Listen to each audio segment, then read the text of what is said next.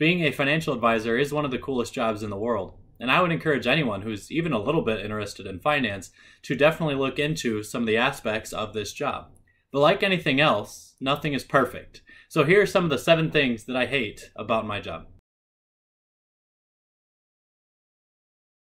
Number 1 is going to be clients who are difficult to deal with, usually because they're being illogical or irrational or very emotional about a certain decision. Every single person makes decisions, at least a little bit based on emotional factors. But certain individuals seem to just be wired a little bit differently and also don't take any direct action towards trying to take emotion out of their decision making, and that can really come through when it comes to their finances. The instances where I've seen people's emotions be the most detrimental towards their decision making is in the instances where a loved one has passed away and they're now managing that person's money, which can be a really difficult scenario for anyone out there. People will have a huge amount of stress because they feel guilty that they are left with a sum of money, or they feel like it is their job to keep the investment returns very high. They don't want to let the person down who passed away and left them with this money. So there are a lot of things that can be pulling on their thought processes when it comes to making decisions surrounding investment accounts, moving accounts around, whatever it might be. So when you're dealing with clients who are being very irrational and illogical because emotions are pulling on their decision making,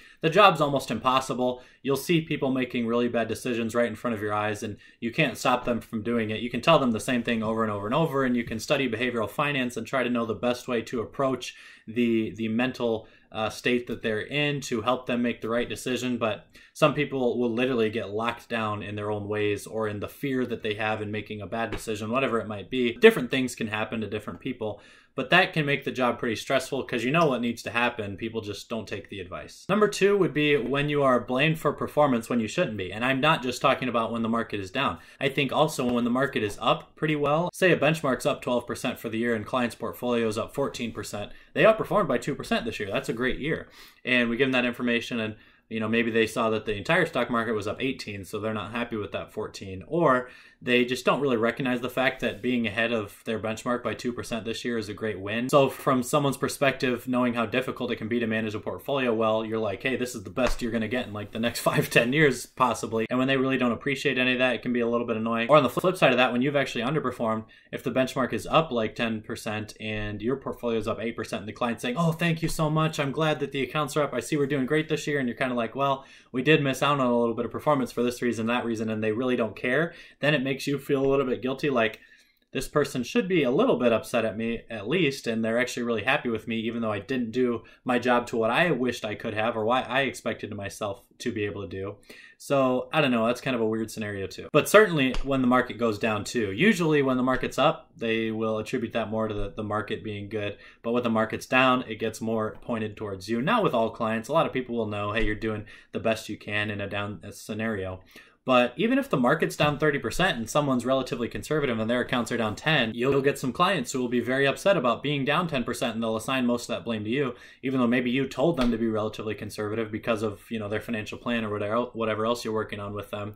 You saved them 20% of this 30% drop because their portfolio is only down 10, and they're still upset at you. Really, they shouldn't be upset at you at all. They should be upset at maybe the economy for the stock market being down, but they should be happy with you for having them relatively conservative and avoiding some of those losses. It's going to differ case by case, but you'll just run into people who blame you too much for performance numbers when most of it's obviously based on the market performance and their asset allocation. The next one on my list is going to be difficult paperwork. Sometimes you'll be working with an individual and you know the best route for someone and you recommend they do a certain thing and they're all on board with that. And then you go to get the paperwork, say you're transferring from a 403B. I'm using that as an example because 403Bs are notoriously difficult to handle from a logistical paperwork perspective. And you submit transfer forms, but then the 403B company wants you to sign their transfer forms as well. You send them off to the client, you send them in, and they say, hey, we needed a medallion stamp on this. Client has to find a bank or credit union that can medallion stamp.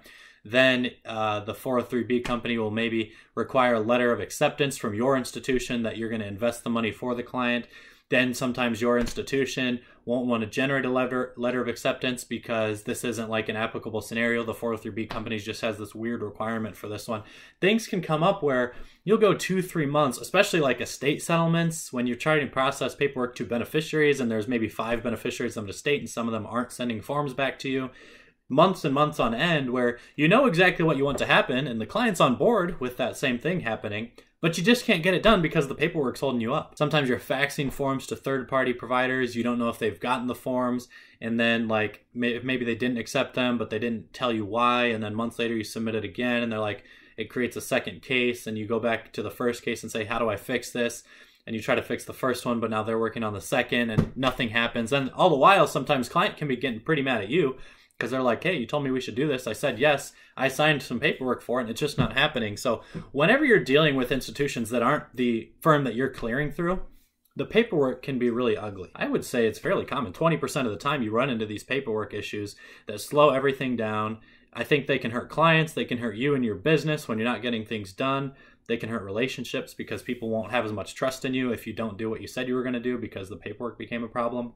All of these things are terrible. So as much electronic and automated paperwork that we have now, I'm a fan of it. And the more and more we can move in that direction, I think it's going to be better. One of the best solutions to this is having a really well-trained and really smart team or staff working with you or for you, because they'll be experienced in these types of paperwork issues. They'll know exactly what has to happen. They'll know the right parties to give a phone call to get things straightened out, to get the client moving in the right direction. There's a big difference in what an inexperienced or just non-motivated staff person can accomplish when there's paperwork issues versus what an experienced and motivated staff person can accomplish when there's paperwork issues. I've seen it time and time again. It's just so much better at getting to the bottom of what's wrong. Sometimes I'm in the same scenario and I'm the person trying to get to the bottom of what's wrong, and I've done something before and I recognize, wow, I'm glad I've ran into this situation before so that I know how to get this one done. Number 4 is going to be compliance. I want to be careful about this because I think compliance offices are in place for a very good reason. I think they serve a very important and good role, and I think that they do a good job in 90% of cases, especially given the amount of fraud and theft that has occurred in the financial advice industry over the last 50 years. But certain compliance departments or certain compliance officers go a little bit too far in their understanding of the way certain FINRA rules or SEC rules or Department of Labor rules are written and need to be enforced. And they'll make things way too difficult. Regular day-to-day activities that you should be able to get done in 3 buttons through a computer system, they'll become way too difficult because the compliance red tape is far more than it needs to be for a certain scenario. They monitor communications, social media posts, they monitor financial transactions, they monitor trades, they monitor money movement requests, wire transfers, all these types of things. Especially with wires, that one is very important to monitor actually, so I'll cut compliance people a break on that one. But it just seems like so often I spend an extra 45 minutes, submitting more paperwork to a compliance officer about why we submitted a certain thing the way we did, when I would consider the documentation that's already on file to be sufficient for any regulator. But, the compliance officer wants more, or the compliance department wants more. It just slows things down. It can be relatively annoying. So compliance red tape, compliance oversight, especially if the person is like really heavy-handed, which I've only ran into once in my career. But if you have a heavy-handed compliance person who wants to wield all the power, then they're definitely going to put a stop to a lot of what you're working on just because they can. That can be extremely frustrating. That's not common by any means, but you definitely run into that type of thing. So compliance can be relatively annoying in this job. Next is going to be the sales part of this job. That's really going to depend on what type of firm you're working in. Some RIAs, if you're in a client service role working towards being a salaried advisor, will have almost 0 sales responsibilities. But if you're like a broker at a wirehouse, probably 90% of your job is going to be sales responsibilities. And then other people are responsible for giving the clients their forms and conducting meetings and things like that. You're really just a sales rep for certain products that wirehouse or bank might be selling. Any sales role can be relatively stressful when you have high quotas that you need to hit, but especially when you're sitting across the table from someone who thinks you have their best interests in mind, or they think you're their fiduciary, you're giving them financial advice because they want to do what's best. And really, if you're in a scenario where you're not considering all the options for this person, not through any direct fault of your own, but just because the corporation that you work for or the company you work at doesn't ask you or won't let you consider any options. They just have one product or one line of service that you need to be selling to this client that's sitting across the table from you. Client might pour their heart out to you, tell you about their life story and what they want to accomplish, this and that, and you go, okay, yeah, that sounds great. Here's the life insurance product I think you need to buy for that. That would just be, it can make you feel pretty guilty, I think, especially when this industry is coming under more and more pressure for advisors being salespeople rather than fiduciaries for their clients. More and more clients are looking out for that type of thing. So when you're in like a sales first role in this industry, that can be a really negative experience. I hate wearing suits. You can probably tell if you've watched this channel for long enough. I rarely have a shirt and tie on. I hate neckties. I hate starchy clothes. The pants, the shoes are slippery and they're stiff. I hate the whole thing. I don't think suits look good. This is a rant, by the way, so please don't be offended if you love suits. We have people in the office who love suits, and I'll compliment them on their suits. For me personally, I would much rather go my whole life wearing jeans and a t-shirt or shorts and a t-shirt and never have to worry about all this formalities ever again. Personally, for me, this is the number one thing I hate the most about my job, and maybe the only thing that I would actually say I truly hate, because all these other things are kind of smaller complaints, but I can't put it at number one on this list just because I know a lot of people like to dress well, and a lot of clients like to see when their professional that they're working with, doctor, lawyer, financial advisor, whatever, dresses well. So it's an important part of the job, but I don't think it's going to remain this way forever. I'm biased because I hate wearing suits and shirts and ties and everything else.